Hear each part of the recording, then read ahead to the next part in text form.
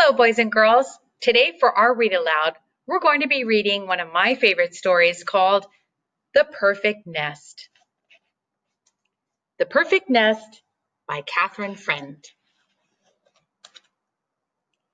Jack the cat gathered together everything he needed, then built the perfect nest, dry and cozy and just the right size.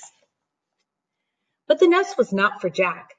With this perfect nest, he would attract a perfect chicken who would lay a perfect egg, which would make a perfect omelet for a cat like Jack.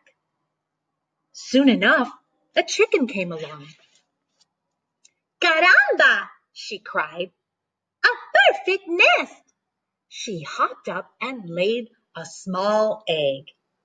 Then a duck waddled by. "Sacre bleu!" she cried. "The perfect nest!" The duck pushed the chicken out, hopped up, and laid a medium-sized egg. Then a goose lumbered by. "Great balls of fire!" she cried. "A perfect nest!" The goose pushed the duck out, hopped up, and laid a large egg. Jack's mouth began to water.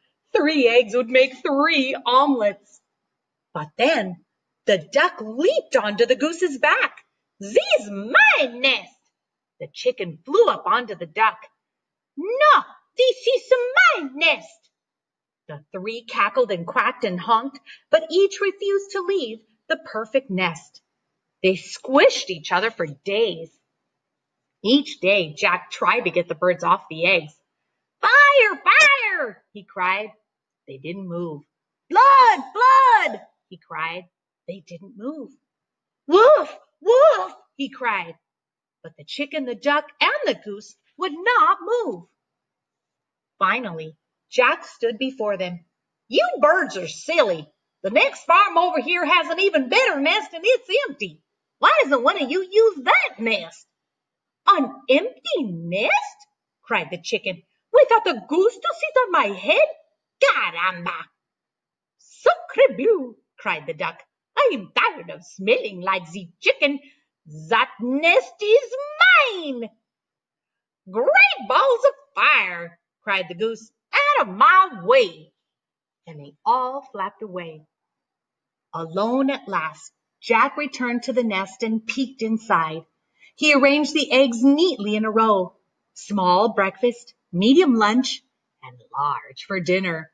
Jack's stomach rumbled, but then, crack! The small egg broke open and out popped a wet baby chick, who looked up at Jack and said, "Caramba! Hola, mamá!" Crackety-snap! The medium-sized egg broke open and out scrambled a wet baby duck, who looked up at Jack and said, "Sacre bleu! Bonjour, mamá!" Crackety-crackety-boom! The largest egg broke open and out stepped a wet baby goose, who looked up at Jack and said, "Great balls of fire! Howdy, Ma!" Jack stared at the babies. What was he to do? He couldn't make omelets out of them. "Dry me, dry me, dry me!" cried the soggy baby chick. "Feed me, feed me, feed me!" cried the hungry baby duck. "Play, play, play!" cried the excited baby goose. Jack hid in the barn. The 3 babies found him.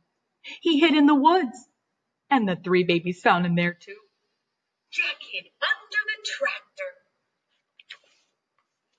The 3 babies found him and dragged him back to the nest. "Sleep, sleep, sleep." The tired babies finally whispered. "Cold, cold, cold," shivered the babies. Jack scratched his head.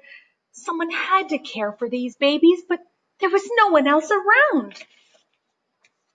Jack lifted all 3 babies into the nest. "Buenas noches, mamá." "Bonne nuit, mamá," said the baby duck. "Sweet dreams, ma," said the baby goose. Then Jack climbed into the nest, and the babies fell asleep. And that's when he realized that this really was the perfect nest. The end.